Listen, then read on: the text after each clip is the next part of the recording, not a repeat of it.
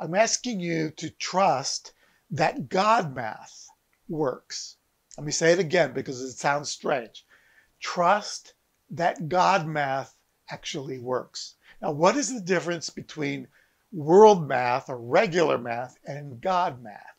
And this is where God's promises to fill your life and to meet your needs in an overabundant way become realized. See, it's really interesting.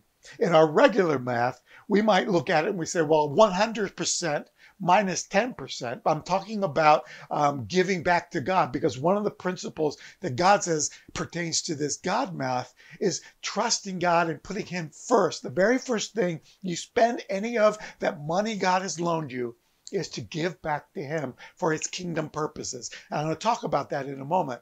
But regular math says, are you kidding me? 100% minus 10% means I'm supposed to live on 90%.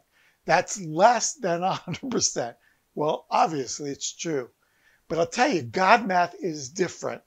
God works in our lives. When we dedicate part of our lives to Him and we give it to Him first, not last, not the leftover, but the first before we do anything else, pay our expenses, pay your bills, put money in savings, buy that car, that house. God says, you put me first.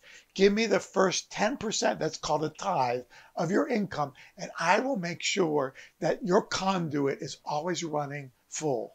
See, God's math says 90% plus God is always greater than 100%.